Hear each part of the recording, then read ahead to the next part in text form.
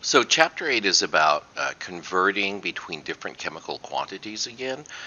It is in essence asking the question, how much of something can I make? Or if I want to make something, how much of the other reactants do I need to make it?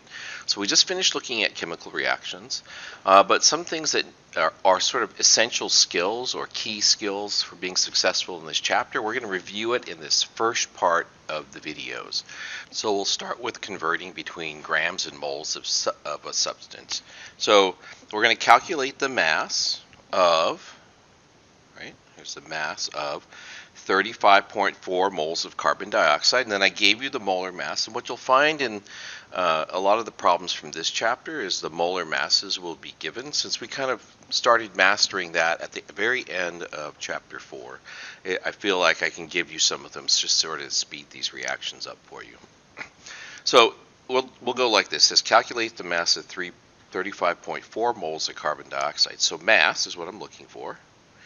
In particular, I'll be looking for grams, and I have to set it up so the units cancel. So I start with 35.40 moles of CO2, and then I'm going to use my railroad tracks, and then the 44 goes at the bottom, and the 1 mole goes at the top.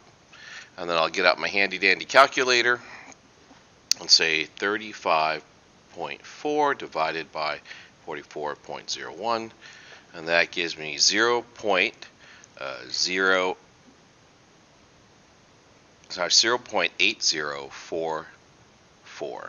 So 0.80436. This was grams, and it has 4 sig figs, so 0.8044 grams. If you wanted to calculate the mass of 50.2 moles of copper, and if this was the molar mass, copper 2 phosphate, again, it's exactly the same setup. So go ahead and set that up, and we'll look to see how you did on both B and C, and we'll compare answers. So I finished the conversions for parts B and C, and what you'll see for part B, well, that sounded weird, but anyways, 50.2 moles, it's 380.571 grams per mole. I set it up so my units will cancel like this, and then I'll end up with 1.91 times 10 to the 4th grams, and then rounded to 3 significant figures, that's 1.91 times 10 to the 4th grams. All right, now, for the moles of CO2, I was given the grams of CO2. I was also given the molar mass of CO2 in the first problem, so I just used that. I wanted the grams to cancel, so I set it up so that the grams were at the bottom. I canceled the grams. I was left with moles of CO2 over here, and so that was 2.1654, and then I rounded that to 2.17 because there's 3 significant figures in this number, so I wanted 3 significant figures in this number. Now, we also need to review the idea of formula ratios, and what we'll be doing in this chapter is actually using ratios of compounds in chemical equations in the same way that you may remember using formula ratios in calculations before. So in this first one, it says calculate the moles of oxygen and 2.53 grams of carbon dioxide. So in most of these problems, these are 2-step problems, we're going to get grams of CO2. We're going to convert that to moles of CO2. And then we use the formula ratio from the chemical formula of CO2. We know there's 2 moles of oxygen for every 1 mole of CO2. And so then that'll allow us to get to the moles of oxygen. Okay, so let's write that out. We're going to say moles of oxygen. That's 2.53 grams of CO2. And there's 2 conversion steps, so I know that it's going to look something like this. The first step is to go to moles, and so I'm going to cancel grams to get to moles, so it's 44.01 grams of CO2 for every 1 mole of CO2. Now, again, that 44 was given to you earlier in the first part of this lecture. And then I write 2 moles of oxygen for every 1 mole of CO2. So now the grams of CO2 will cancel. Let's change colors here. Like that. And then the moles of CO2 will cancel. And then that'll leave me with moles of oxygen. And if I bring up the calculator, it's 2.53 divided by 44.01 times 2, and that gives me 0.11497 moles of oxygen. And then I have 3 sig figs given in the first number, and so I'll round this to 0.115 moles of oxygen, like that. Okay? So I want you to do the same thing to calculate the moles of copper and copper 2 phosphate.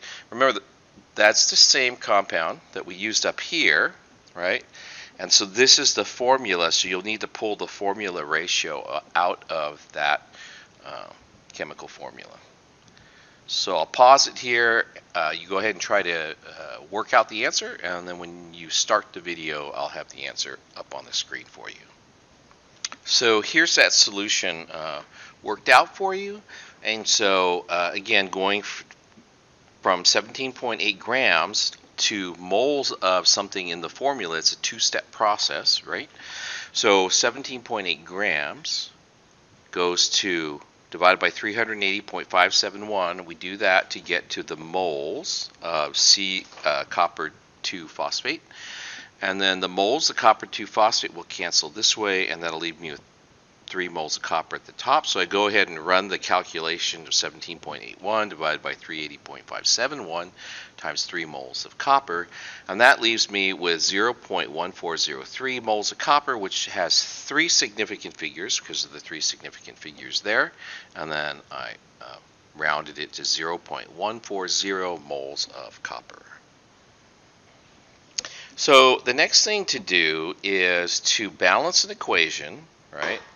And I've got one balanced here for you. This is probably a more complicated one. And then I want to go over review a couple of things about the balanced chemical equation. The numbers, right, that give us mass balance, these numbers are called stoichiometric coefficients.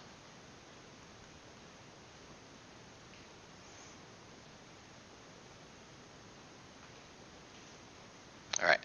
So 2 is the stoichiometric coefficient for the C3H5N compound, 13 is for O2, 6 is for CO2, etc. So that's what these numbers are called. And you'll see that term all the time in the text of the book, so I just wanted to make sure we got that out. And then we have what are called now reaction ratios. And these are like mole ratios that we get from chemical formulas. But if you look at the mole ratio or the reaction ratio for this compound to this one, right? I know the reaction ratio is 2 moles of C3H5N is equal to 6 moles of CO2. And what that statement means is that for every 2 moles of the first compound, I can produce 6 moles of carbon dioxide. Now, if I didn't have 2 moles, right, the ratio stays the same. So let's say I had 1 mole, then I would only produce 3 moles of CO2. So this reaction ratio, I typically want you to write it directly from the chemical equation. And this gives us the relationships in a mass-balanced equation between different reactants or reactants in products or different products and all kinds of combinations in there, okay? So what's the reaction ratio for H2O and NO2? And I'll give you a few moments to write that out. And when you restart, I'll have it on the screen for you.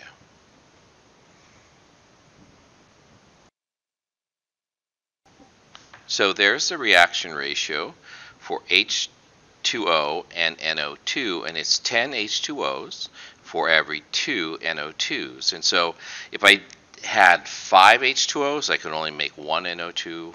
If I produced 4 moles of NO2, I know to get that, I would have had to use 20 moles of H2O.